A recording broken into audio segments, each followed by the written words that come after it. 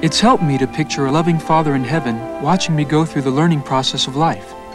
And, like my Father here on earth, giving me encouragement and support without robbing me of the chance to learn things for myself. I'll try to teach you that you've got the stuff to make your dreams come true if you'll just try hard enough. But more than anything that I've been dreaming of, I hope you want to fill the world with love. But if I can teach you anything at all, I hope you know I love you more than I can say. I hope you know I love you more than I can say. I should say here that a very important part of our Father in Heaven's plan is individual freedom to choose, or free agency. He knew that without the ability to make our own choices and to learn from our individual decisions, the growing process would be virtually impossible. And sometimes when we do something foolish that causes us heartache or pain, we probably wish we hadn't been given so much freedom. I hope you know I love you. An all-wise and an all-knowing Father knew that free agency was an essential part of his plan. Many of us, when we reach adolescence, push our free agency to the limit. We start searching for an understanding of who we are and what life's all about. And yet, during this time of searching in our lives, if someone were to ask us, I think it would be hard for us to say just what it is we're looking for. When Father sent us here to earth, he knew that we'd have to struggle to find the answers to life's tough questions. But he hasn't left us alone. Someone has seen what we're looking for. Someone has been down the road before us. And when you think about it, it wouldn't make very much sense for a concerned father to send his children away to learn important truths without also making sure there was a way for us to find those truths. Well, the pattern our Father in Heaven designed for his children to find answers about the purpose of life hasn't changed since the world began. Our Heavenly Father has always spoken to prophets. These special people, like Moses and Isaiah, are given profound truths from God himself, which are meant to bless all of Heavenly Father's children and to help them to understand his plan. Then, he commands his prophets to share these truths with everyone they can. The prophets share the message with all who will listen to them personally or read the things they have written. This is how we get Scripture. Prophets write down the things they've learned from God. But God doesn't ask all the rest of his children to simply take their word for it. Our Father in Heaven has promised to tell us personally, by the power of the Holy Ghost, what is true, if we ask him. In other words, when we hear or read something that claims to be the truth from our Father in Heaven, we can know for ourselves if those things are true. We just have to ask him. You know, it's really very simple, and yet beautiful. The hard part for me was actually learning how to talk to my Father in Heaven, and to really believe that he would not only hear me, but he would also answer what was in my heart. And I think that's something most of us worry about. It doesn't seem to matter how I try.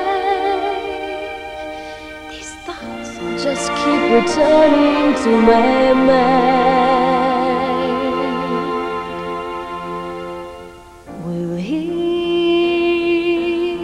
really answer me? Will he see what my heart needs?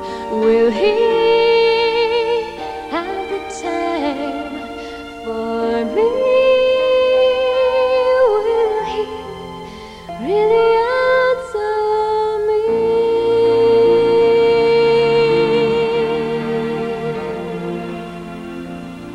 Sure, I worried about not being heard when I prayed, but I had a feeling deep down that a loving Father would never ignore his child who was really trying to reach him. He's never broken his promise.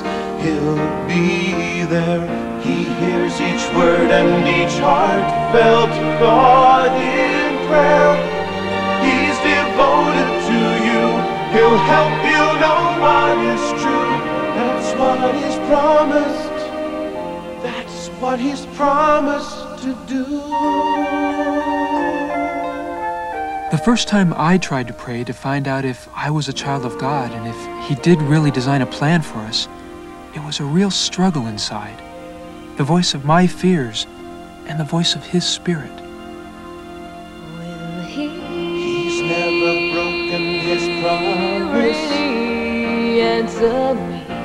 Hears each word and each See heartfelt what my heart needs. He's devoted to you. At the time for me. He'll help you know what is true. Really answer me. It's kind of hard to talk about and almost impossible for me to describe, but my simple prayer was heard and answered. Of all the evidence there is that God loves us, nothing is as sweet and as real or as lasting as having received an honest answer to a sincere prayer. I know if He answers me, He'll answer you. He answered me. He'll answer He you. answered me. He'll answer you.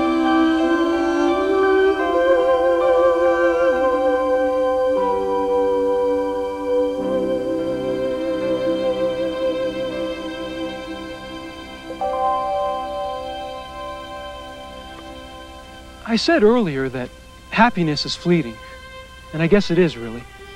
There'll always be times of trouble, times of unhappiness, sorrow. But when I had that experience of having my prayer answered, it gave me something that I can hang on to in those troubled times. I now know that I am a child of God, and that He'll always be there, and that I can talk to Him at any time like a friend, like a Heavenly Father. And He'll be there. He'll hear me. I hope you can experience that for yourself.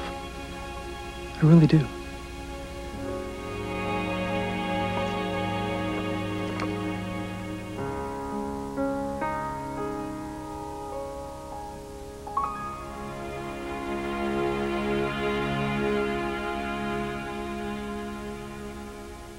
Before we move on, I'd like to clarify something.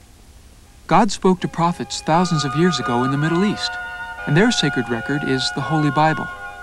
And He also loved His children who lived on the American continent back then, and He spoke to prophets there as well. Their record of Scripture is called the Book of Mormon, another testament of Jesus Christ.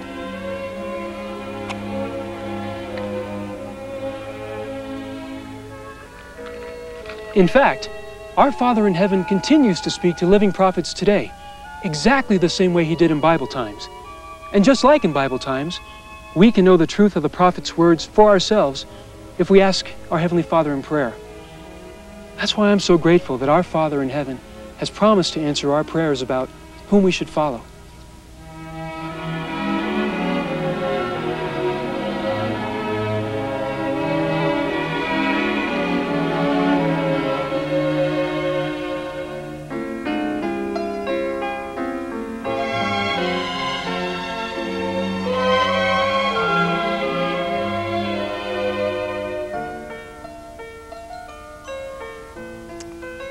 When Father in heaven sent us here to earth to gain physical bodies and learn by experience, He knew two things would happen.